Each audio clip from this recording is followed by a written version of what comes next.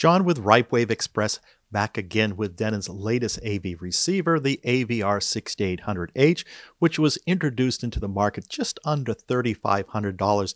And for this video, we're going to take a look at the built-in Audyssey calibration versus the Dirac calibration and see how they're different by measuring them. And of course, in our prior video, we actually went and set this all up. This series, we've covered a lot of ground already. This is really the fourth installment if you include the introduction of Dirac bass control for these Denon and Marantz receivers. There are multiple options out there.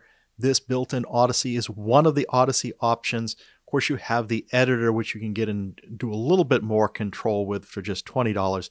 But then they have the Multi-EQ-X, which we have not covered yet, but it's coming soon, and a lot of you are writing in for the long version of this video about that calibration tool and how you can do much more with it and how it's closer to the Dirac Live calibration.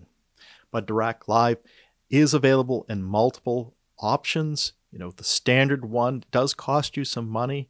You can get the bass controlled feature now for single or multi-sub. Of course, go back and look at those videos if you want to learn more about them. Their active room treatment isn't available yet for any of the Denon and Marantz models. So we'll keep our eyes open. So what do? After calibrating these with Audyssey, with Dirac Live and Dirac Live with bass control, we did hook up a UMIC 1 to REW. And we got this hooked up to generate these response curves. And first we looked at it just with everything off. So whether you have it in Dirac mode or Audyssey mode, but don't have any filters turned on, these are the plots you get. Here we're seeing one in green, which is Dirac, and the purple one is Audyssey. And you can see these are just about the same, although the Audyssey seems to dip down at 34.1 hertz. Now, if you go in and run Audyssey, this is the response that we got. We found this was interesting because it has this not dip at 34.1 anymore, but now something around 70 hertz that we're a little concerned about for this calibration. Of course, if you have the full Multi-EQ-X, might be able to take care of that. Now, we also looked at the effects of turning on the Audyssey Dynamic EQ. So this highlighted plot here shows the effects here, and it does alter the response curve here. Now, the whole point of dynamic EQ is when you're not running at reference levels. You're lowering either above or below. It's compensating for that and boosting either the treble or the bass. And here we can see the effects of non-reference level playing on the curve.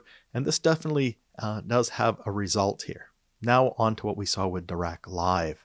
And we're looking at this plot, the orange or reddish plot here, which is the top, appears to be on the top here. That's standard Dirac Live. That's run. We didn't alter the target curve when we ran this. And then we added in Dirac Live bass management. And that's just setting the crossovers to based off of what Dirac is really recommending there. And that's the green plot.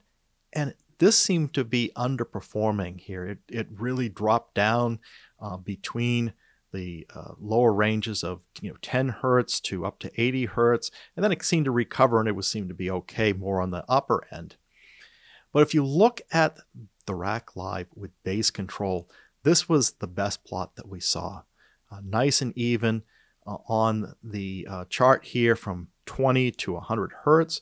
Really evened out with our multiple subs. We are running a 9.2.4 configuration. So two large 18-inch subwoofers, one at the front of the room, one at the back of the room.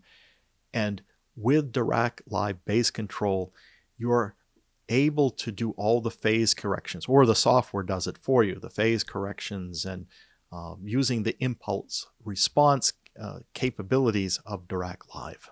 Now, if we compare the Dirac Live responses and then bring in Audyssey and superimpose that to the same chart, you can see that Dirac is generally doing better than Audyssey in this circumstance.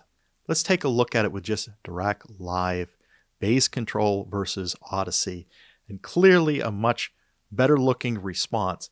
Now, our ears were telling us that Dirac was a lot more clear and articulate, while we thought that the Audyssey was lively and was very pleasant. And I'm not going to take away from it sounding good, but if you give it some critical listening, it was a little muffled, right? And of course, I'm being very critical at this moment. It wasn't bad.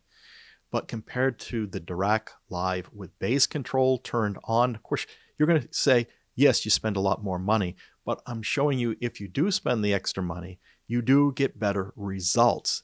The question which will remain here is, will Audyssey EQX, which is only $200, equal or better that of what we're paying for Dirac Live? That is the question, and that's what we're going to come back with on this series. Now, one thing we thought was Audyssey did seem to have a little more oomph on the bass side, so we decided to raise up the bass on the Dirac. The default is 1.5 dBs, bringing it up to 4 dBs. Also listen to it at 10 dBs. And this is simply raising that up with a standard Dirac bar here that adjusts the target curve. And when we plotted this out, we did see the differences here between 1.5 and 4 and 10. So the 4 we thought sounded the best. That's the purple plot here, and we can definitely see a little boost here. But when you try to do 10, we thought that was too much there, and you can see relative to the higher notes, it was much higher. I do say you got to be careful. Sometimes too much is too much. And when we loaded in a Harman target curve, and that was using the import of a text file that we found, and we could do this for 4 to 10 dB. So we did the same measurements at the same increases at 4 and 10.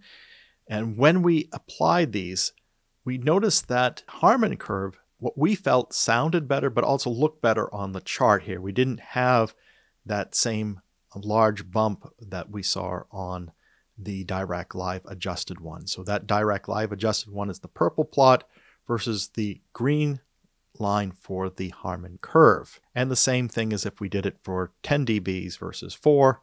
So overall, we felt both corrections did help the experience for the user. Dirac Live gave a noticeable improvement, and with bass control, certainly much more articulate, a lot better.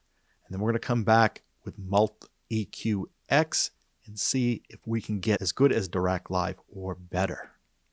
If you enjoyed this video, please like and subscribe, and don't forget to hit that bell notification so you're informed when the next video is posted.